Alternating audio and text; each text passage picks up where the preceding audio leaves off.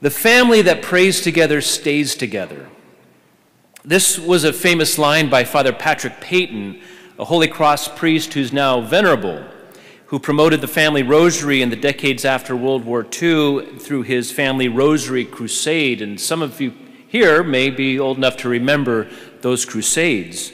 There's even a movie out about him called Pray, the story of Patrick Payton, that you can find on most movie platforms. My dad remembers as a boy, this is in the 1950s, traveling from San Diego to the LA Coliseum to participate in one of Father Payton's rallies. You can imagine the LA Coliseum, nearly 80,000 people there to hear Father Payton's message and to pray the rosary together. He was also famous for another line: a world at prayer is a world at peace. Why is there so little peace in the world and in our families and in our personal lives? Usually because there's too little prayer. And because of that, we can stay agitated and anxious and frustrated and sad. It is not easy for a family to pray together. Households are busy.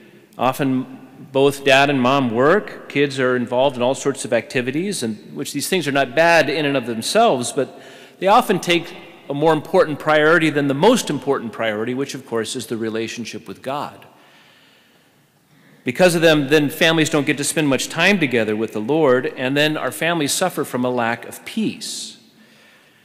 But even when we know we should be praying as a family, we can often feel overwhelmed or confused about what exactly to do. Now, wherever we're at, let's take a look at the nativity scene. You know, the nativity scenes are very powerful. It's no wonder that St. Francis of Assisi's idea became so wildly popular that we can't think of Christmas without a creche scene. And with this great devotion to the church, we're invited to give it a contemplative gaze. Look at the nativities and notice something. We see St. Joseph, the Blessed Mother, Jesus. Here are not three individuals, but a family. God the Son has become one with us, and in doing so has entered not only into human life, but at its very center, which is the family. Jesus came not only to heal our fallen nature, but he also came to heal and sanctify the life of the family. And why would the good Lord go and do something like that? Because he made the family the foundation of human life. The Lord created the family. He created the family to make us holy. He wants to make every family a holy family. Now, I want to draw attention to one aspect of that scene, of the creche scene. Notice how everybody is focused on one figure, this baby Jesus. Our Lady and St. Joseph are turned toward him. And I would imagine that the family life, the home life, which for them, which wasn't always easy, was filled with prayer. Imagine every interaction in family life was an encounter with God the Son.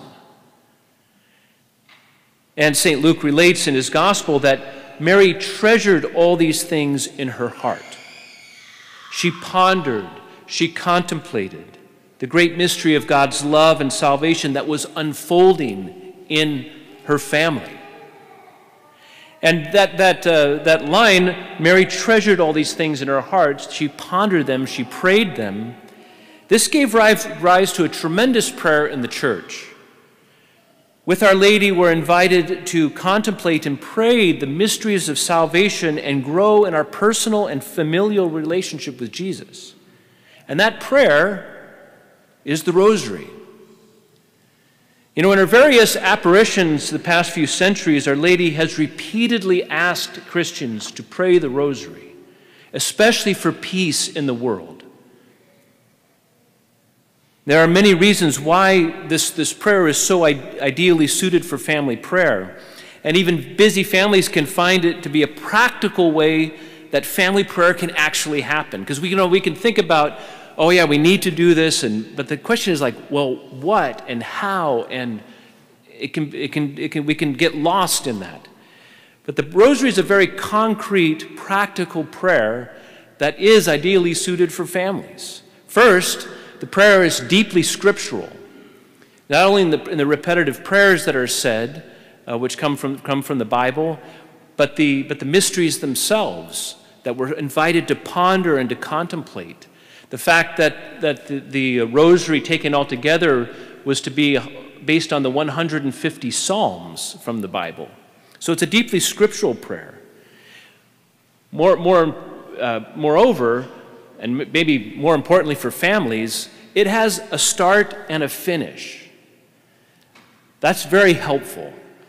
And that a 5-decade Rosary takes about 15 minutes to pray out loud. And the prayer is also repetitive, which even allows young children to take part. Each person in the family can take turn leading a decade of the Rosary. And then we're also invited to use our imagination when reciting the prayers. The prayers kind of function as almost kind of a mantra, if you will, but our minds it's to free up our minds to be able to imagine and to contemplate the mystery that we're praying. And children love to use their imagination.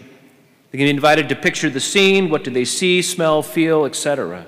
What are the people doing? To place yourself in the mystery and interact with whomever is there. You know, I grew up in a family that we did pray the Rosary as a family often. It didn't happen every day, but it happened a lot. And it was our family prayer. And we started so young that I can't actually remember a time where I didn't know how to pray the Rosary. So it must have been like 3 or 4 years old. And which I think is kind of a beautiful thing in my life, to be able to think about, well, I can't remember a time where I didn't know how to pray that. And the crucial thing for us to help make family prayer happen was when we prayed it. We prayed it before bedtime. It was a time when the day was winding down, getting ready to go to sleep. Often when we were little, we had their bath done, the PJs were on, and we usually prayed in one of the bedrooms, and it wasn't too formal, right? The younger ones were held by Dad and Mom while we prayed. Sometimes we're laying on the floor with a pillow. And so in my young mind, this associated prayer with closeness and intimacy, that prayer was a loving embrace. And even my younger siblings who couldn't say the prayers yet, at least they could handle the Rosary, and they'd sit there and they'd just kind of, look at it and carry it around. Another great time to pray the family Rosary was in the car. And I know even a number of school families who pray on the way to school, drop off, or on the way home after pickup. And this foundation of the family Rosary, this habit of praying the Rosary, really helped me immensely when I became an adult, especially when I went away to college at Notre Dame. That's where Father Payton studied for the priesthood. I wouldn't have had the habit unless my dad and mom had instilled it in me growing up. And I was away from home, and in those years of college, I only went home during Christmas and summer.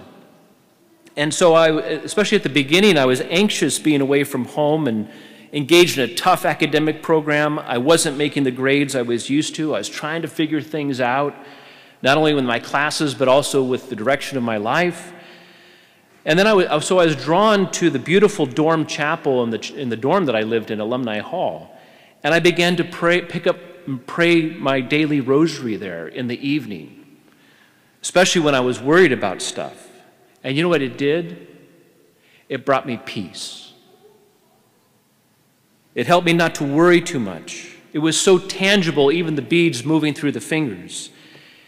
And as I kept up that daily Rosary, I became more and more aware of my vocation, that Jesus was calling me to the priesthood.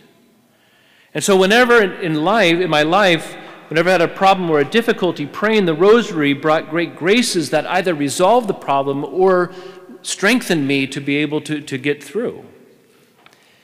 So it's very, very, even today, it's a habit of my life. And I can't imagine my spiritual life without it. I was doing some research, and I came across a Catholic mom her name's Rosemary Bogdan, she shared her family's move to pray the rosary together.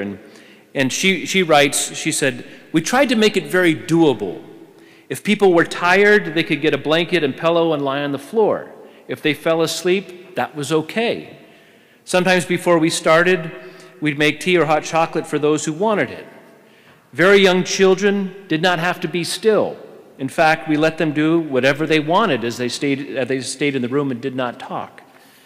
They could play quietly with toys and play as they were able and interested, pray as they were able and interested.